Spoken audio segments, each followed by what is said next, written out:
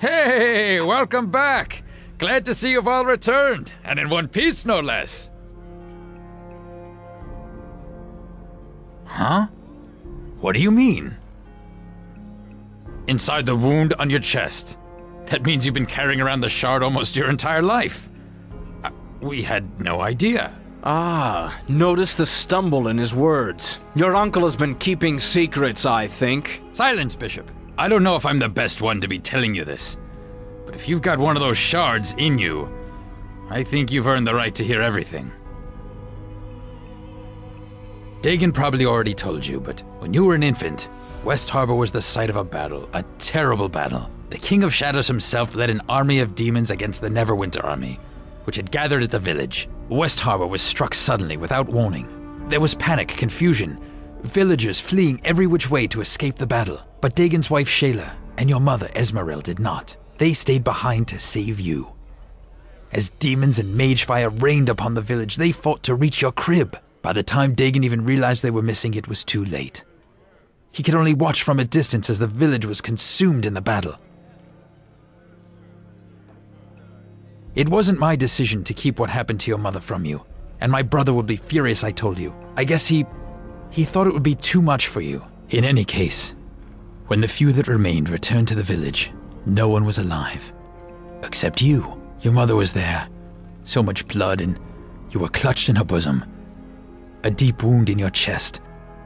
She tried to shield you, but the shard must have cut through her and into you. No one knew how you survived, but you did, and your wound sealed itself within days, leaving the scar that you still bear. But if that wound was due to the shard that pierced you, then that raises many questions, and I'm afraid I'm just all out of answers. It's been with me for a long time. I am glad I could finally speak of it. Why the long faces, you two? Somebody die? If so, sounds like a cause for celebration to me. Grobnar, you worthless half-man, strike up a tune before I strike you. Of course, Sir Bishop. It so happens I have just the tune. By the way, I've decided it would be in both our interests if I stay on with you. Well, if I am welcome, then I will help myself to a fair share of adventure and danger. Traveling with you is the most fun I've had in years. We don't need any more of your help. No, there's no need, Bishop. I'm sorry for before, but you've done more than... Oh, come now, Duncan, I still owe you. And what better way to make it up to you than watching your kin here? After all, a debt is a debt, all the way until the end. Isn't that right? I hate to ask, but what happens now? I can't go back to my farm, ashes and all. Careful.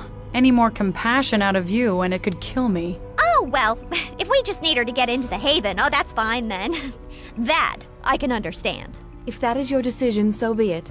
But it is her decision as well, since it endangers her. I really appreciate the sudden interest from the both of you, but I can take care of myself. Besides, whenever I'm alone, that's when the problems seem to crop up. If she's going to be with us, she'll need to do some catching up. We can't just keep on rescuing her all the time. Rescuing me? I can rescue myself. Sometimes, when there's not too many lizard men or Githyanki.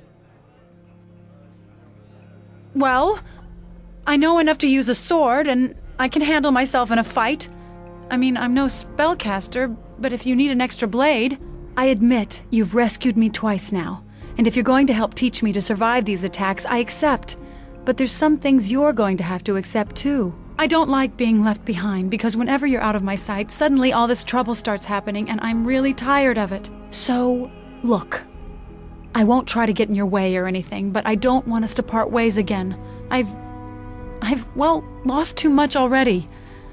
You're not leaving me behind, all right? Then that's all I ask.